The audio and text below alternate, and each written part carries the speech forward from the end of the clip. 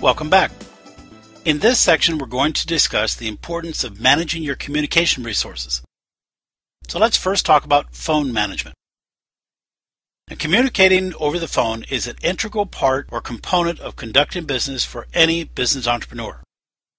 Outstanding phone techniques and communication etiquette are critical in making your phone conversations more effective, thereby promoting you and your business as a truly professional operation. You need to create a great first impression. Try to answer the phone on the second ring. Answering the phone too quickly can catch the caller off guard, but waiting too long is inconsiderate to the caller's time. Answer with a friendly greeting. For example, "Good afternoon, customer service. This is Mick. How can I help you?" Always smile. It shows right through the phone. Ask the caller for their name, even if their name is not necessary for the call. This shows the caller that you have truly taken an interest in them. You may want to write down their name as soon as they say it so you don't forget it. You can always use it again later in the conversation. Speak clearly and slowly. Never talk with anything in your mouth, including gum. Lower your voice if you normally speak loudly. Keep the phone about 2 finger widths away from your mouth. When you put callers on hold, ask permission first. Examples of how to do this might include, "Would you mind holding while I get your file?" Or, "Can you please hold briefly while I see if Mr. Jones is available?" When taking a caller off of hold, thank them for holding for you. Now, what about transferring a caller? Well, if the caller needs to speak to another person or department, transfer the caller directly to the desired person's extension or voicemail, not to an operator. This will prevent the caller from having to explain his or her request again, and it will reduce the number of times the caller is transferred. Also, when transferring a caller, tell them who they will be transferred to and announce the caller to the person that you are transferring them to. When taking a phone message for someone, be sure to include the caller's name and company name if applicable, the date and time of the call, what is the call regarding, if the caller wants a return phone call, and the phone number at which the caller can be reached. You need to protect your time. It's your most valuable asset. When you leave a voicemail for someone, if the issue you are calling about is a straightforward question, ask it on the voicemail to avoid playing phone tag. Also encourage the responder to leave the answer on your voicemail if they miss you. If you know you will be in meetings or unavailable at certain times, let the person know in order to avoid playing phone tag. If you're in the middle of a complex task that requires an uninterrupted thought process, let voicemail answer the phone. Phone messages should be responded to within 24 hours. If you have been too tied up to answer a question or an inquiry, at least respond to the person who called to let them know, and to give them an expected date or time that you might have the answer for them. This way, you will appear responsive and professional, even if you cannot address their request immediately. Make lasting impressions with callers. Before hanging up, make sure that you have answered all of the caller's questions. Always end with a pleasantry like, "Have a nice day," or "It was nice speaking with you." And then let the caller hang up first. This shows the caller that you are not in a hurry to get off the phone with them. But what about email management? Well, writing and managing quality email is very important. It's about sharing what you know. Business owners have an advantage in this area. They are typically very passionate about what they do, and they know their business. Building a list of customers who are interested in your products and services and who want to learn more can be quite easy with just a few smart moves. A benefit of email marketing over direct mail is that emails can be a very powerful tracking tool for your business. Unlike postal mailings that disappear when they are sent out, emails offer business owners the opportunity to get valuable customer feedback very quickly including things like how many recipients opened the email, who specifically opened the message, what time of day did they open it, and if they click through to other links on your website. Now, this look into the customer's mind is invaluable to the business owner. You can track what is working well and what is making people curious. But just remember, with the power of email comes the responsibility to be relevant to your customers and to your potential customers, and not just to overwhelm them and their inboxes. But when it does occur, how do you cope with email overload? Well, the problem of email overload has become so intrusive today that the Washington Post recently wrote about the growing trend of declaring email bankruptcy in order to assert freedom from responding to old emails. But for the majority of us who just can't opt out of the entire email world, there is a need to develop some reasonable expectations about the effective and controlled use of email, and to create some semblance of order in the unregulated universe where email resides. It's time to become aggressive about decreasing the trillions, yes, I said trillions with a T, the trillions of emails that are sent out annually. With no regulating body and nothing but our own self-restraint to guide us, perhaps it's time to develop a consensus about how we should control, rather than be controlled, by email. Email is one of those necessary evils, like credit cards, mobile phones, and texting. We can't live with them, and today's society won't let us live without them. But don't despair.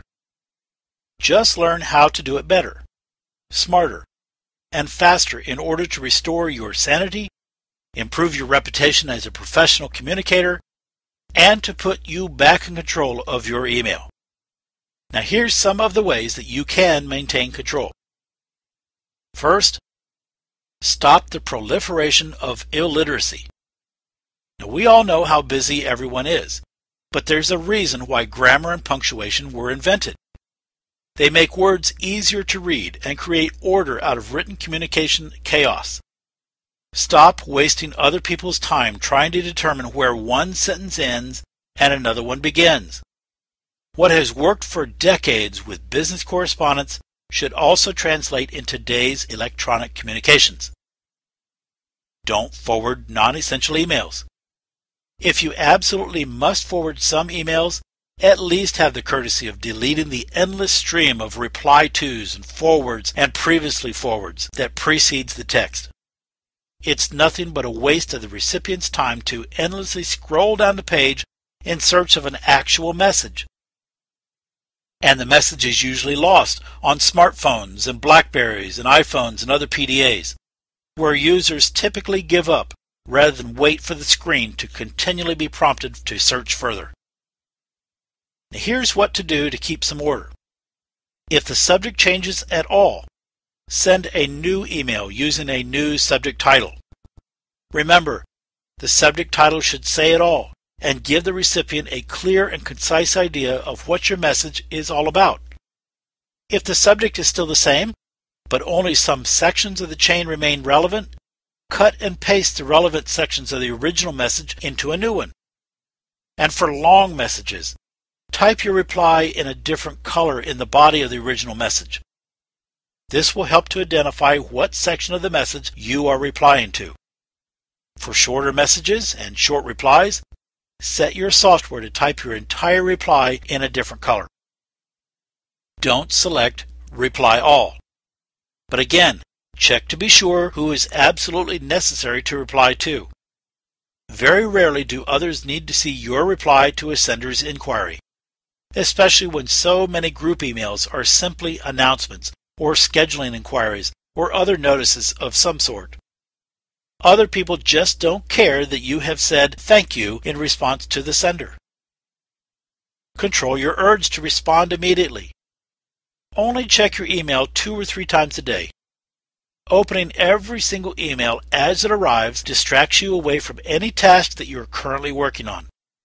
And having broken your chain of thought, it may take you hours to get back on track again. In today's world of global communication, we often bow to the pressures of immediacy. But before you get caught up in this new communication myth, ask yourself, what will really happen if I don't see every email as it hits my computer? Truly, twice a day is usually more than enough. Go on, live dangerously, and turn off the Notify Me option on your email software. Not all emails deserve a response. Emails, even though they're often compared to a telephone conversation in slow motion, are really nothing of the sort. They are the same as all correspondence, just with new rules of etiquette and new levels of access and speed.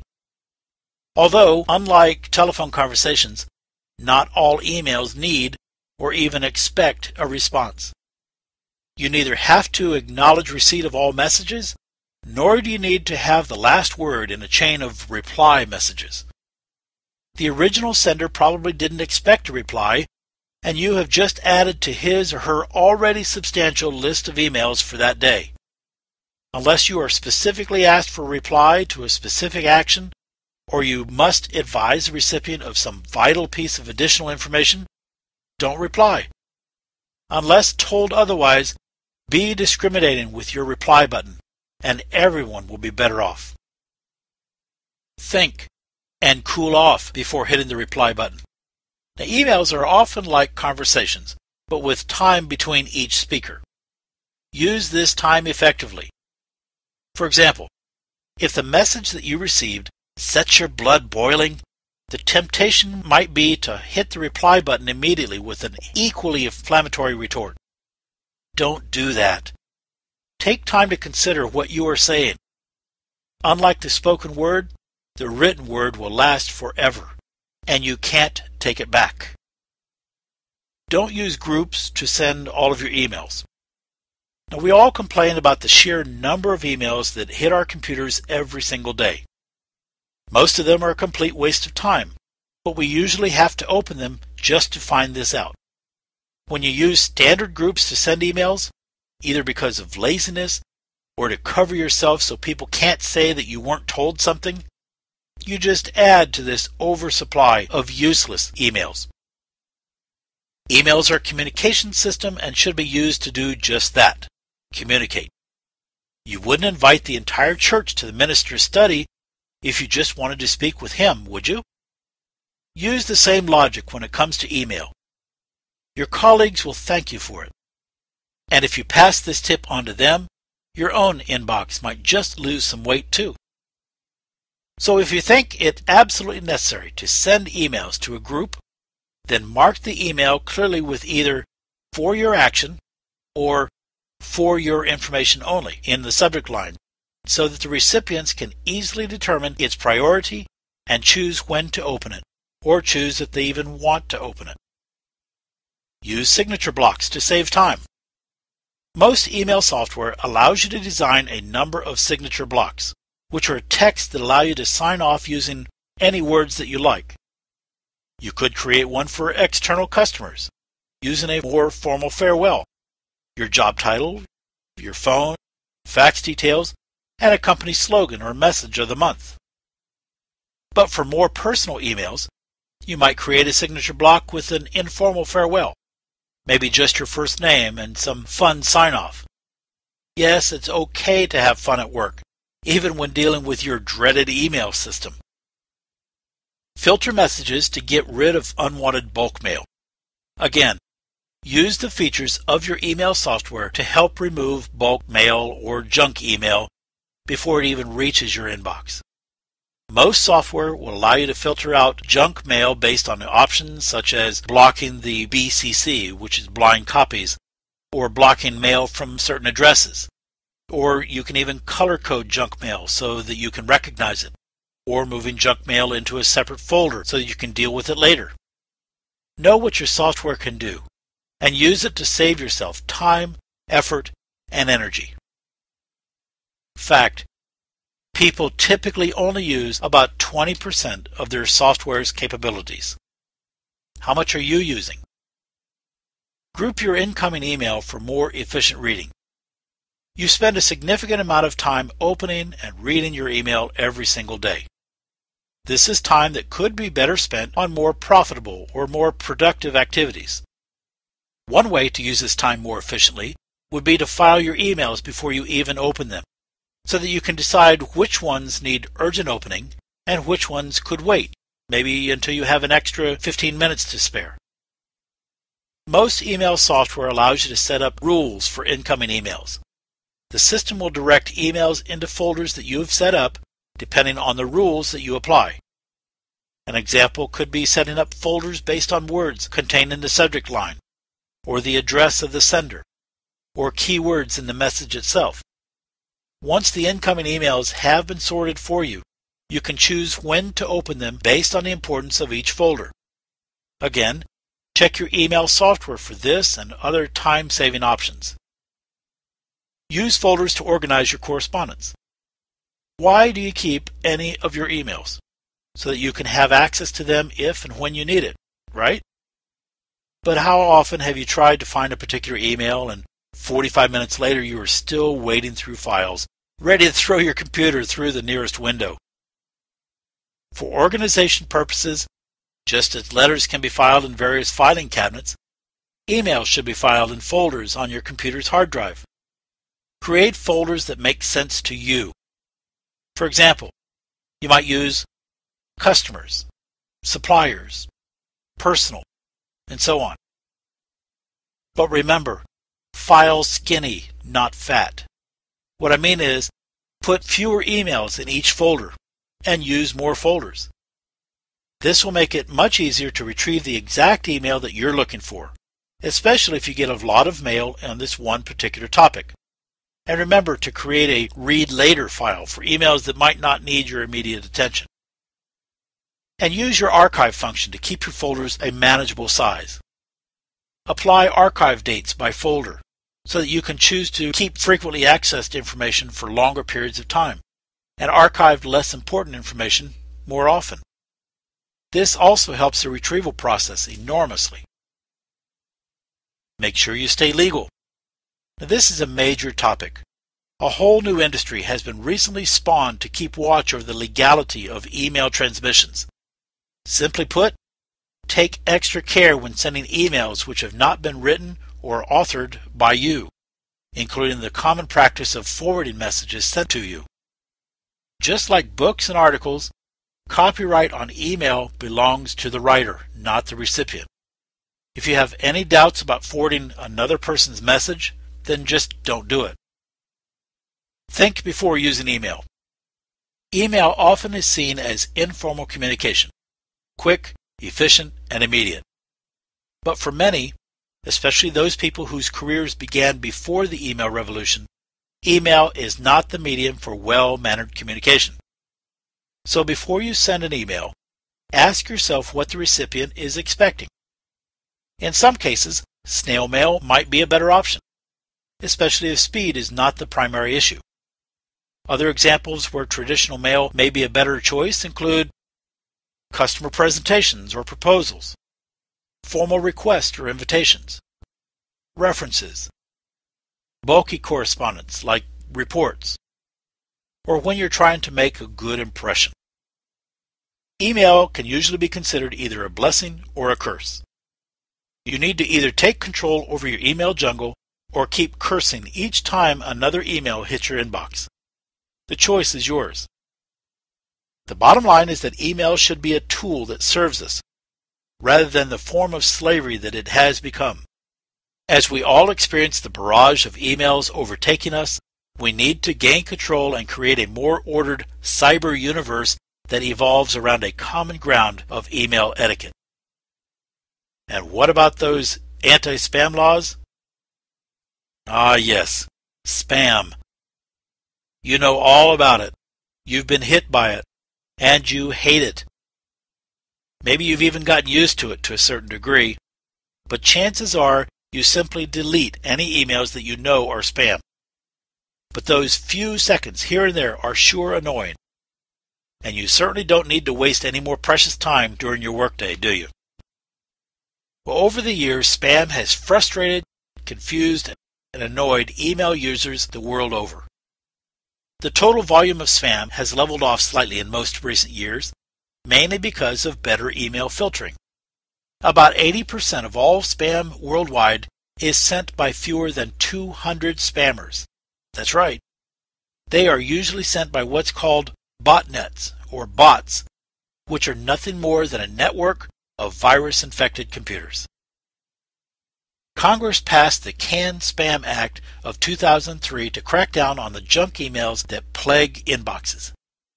This legislation prohibits sending marketing emails that contain false or misleading information, or just using deceptive subject headings.